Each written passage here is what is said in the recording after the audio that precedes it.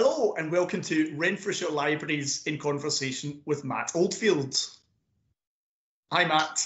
Hello. We've just extra time and we're going to focus on the writing of Matt's Football Heroes books.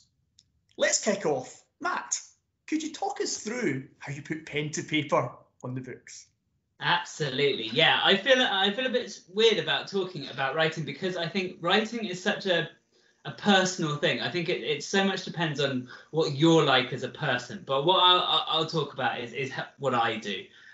So I know that a lot of people like to kind of just go for it when it comes to writing. So some people, make very few notes and then just, free-flowing text. But personally, for me, I like to have my information first. So because I think once if I can plan and structure my chapters nicely, then it allows things to flow a lot easier, and I kind of save myself a bit of time, basically, because I've kind of got an idea of where I'm going in that chapter, and that's how I write these books. So as I was saying on the previous video about planning and research, like I'll have an idea of where these 23 chapters that make up most of these books and where they're going, and so what I would normally do is try and write them one by one. So rather than just free-flowing chapter after chapter, I would break them down into just manageable chunks. So, I'd sit down in the morning and I'd think, right, okay, today I'm going to write chapter 3 of this book.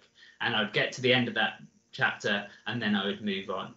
And so what I'm doing is kind of, I don't leave too long between each of these chapters because I want there to be a kind of flow between the chapters. But I do like to feel like one is done before I then move on to the next. But talking about editing, because I know that drafting and redrafting is such an important thing. And for a lot of people, it's very boring. But for me, it's A, really important, but B, like I actually really enjoy it, because what I'll do is so that each chapter I write, I guess I'm quite a perfectionist, so I often end up kind of, I could sit working on a few sentences for a good half an hour, but I would normally be working through it as I go, making corrections.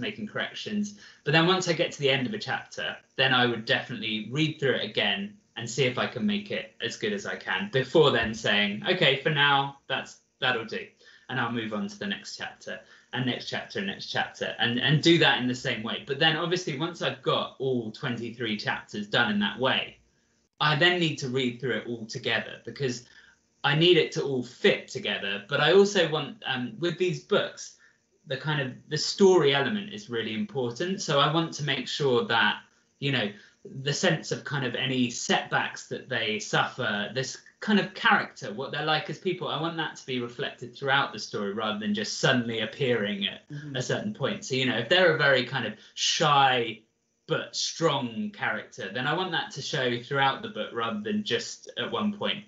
So I'll make sure that you can kind of chart that journey within the book as well, so that it all really flows through. So that's the kind of second round of drafting that I would do on all of my books, and that it's really helpful, I find, to really read through and also to read aloud as well. I'd really recommend that to anyone, because you get a much more of a sense of, because as soon as you start tripping over words, you think, okay, well, no, that's not right, let's change that up. So that I find that a really helpful way of making the edits. But yeah, that's basically how I would write a book, and I really do think it helps to break things down into manageable chunks. That's my personal preference, just because I think sometimes the idea of writing kind of, one of these books is about 23,000 words. So I mean that sounds like a lot, but once you break it down into 23 lots of 1,000, suddenly that doesn't actually sound too bad.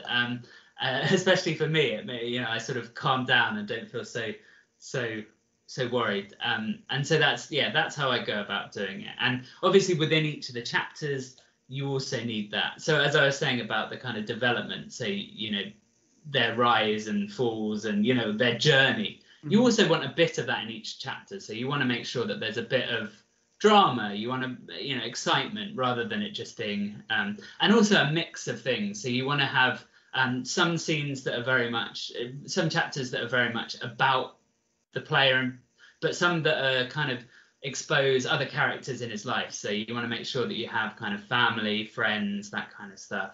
Yeah, you want a good mix of chapters.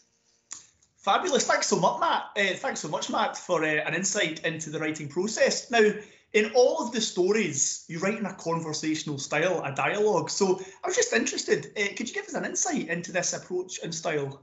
Yeah, so this was one of the, so when we first started writing the Ultimate Football Hero series, one of the things that we wanted to do was sort of take the kind of football biography, which is obviously, you know, a really popular kind of writing, and make it a bit more kind of child friendly and a bit more exciting, which meant that we wanted to focus more on the stories and a little bit less on the facts. And those stories we wanted to tell in a way that I guess is a bit more like fiction in general. So we wanted to really throw in description and characters, and we wanted to therefore also have dialogue, because I think dialogue and speech is a really important part of fiction, but it's also an important part of literature in general, I think, because it makes everything a bit more engaging. I think you can really, you know, you can hear their voices. It helps develop the characters a bit more, and they become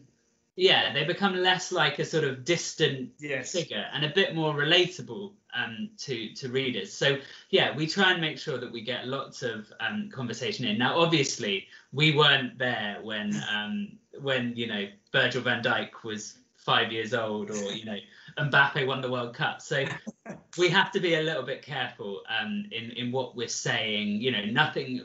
We try and make sure that the dialogue it's useful to the plot, but it's also, you know, something that might possibly be said, and not too controversial, obviously.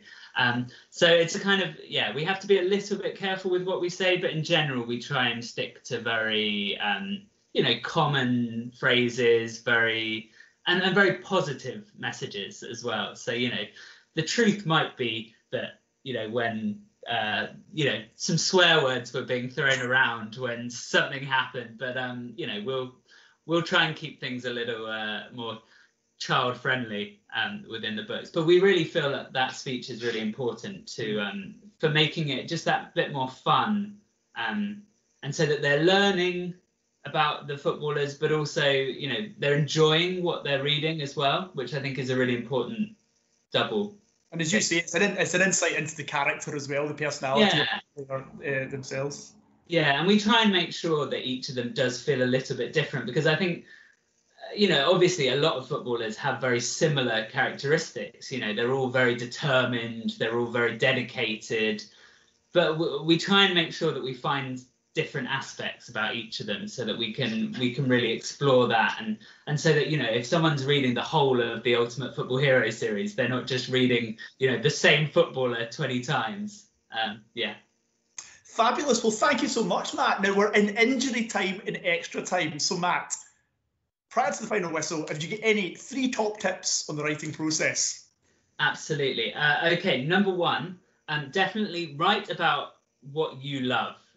Is such an important thing. You know, there's a reason why I write about football, and that's because it's the thing that I'm most passionate about, but also that I know the most about. And I think those two things are so crucial, especially when you start writing. I think, you know, later on, like for example, at the moment I've written only about football, but I'd love to write about other things at some point. But I think when you're first starting out, it's so helpful to have that thing that kind of drags you through, because I think there's 2 other things which are my other 2 top tips. One is about, you know, don't be afraid to get started with that writing. So, you know, whether you're someone who needs to plan everything out or you're someone who just wants to go for it, either way, at some point you're going to have to start writing. Yes. And it doesn't matter if that first version of that story that you write isn't the best thing you've ever done or as good as you hoped it would be. The important thing is that you've got to the end of a story, you know, you've got something down and you can make it better as you go along. And the third one, sorry, I just ruined it, but is don't be afraid to you know, get to the end, finish what you've started, because I think so many people get bogged down in the middle somewhere and lose track of what they're writing or run out of ideas, don't know where to go. But just get to that end, whatever it takes. And hopefully that passion and that knowledge are going to be really important to take you to that end. You get to the end, feel proud that you've got to the end, and then think about ways that you can make your own work better. Because that's what I do every day. Is I sit at my desk, get to the end of a piece of writing, think, oh, at least I got to the end. It's not as good as I hoped it would be, but now I can make it better. Well, fantastic, Matt. Well, on that note, we've reached the end. The final whistle has blown. So thank you very much to Matt Oldfield for an insight into the writing process. My pleasure. Good luck.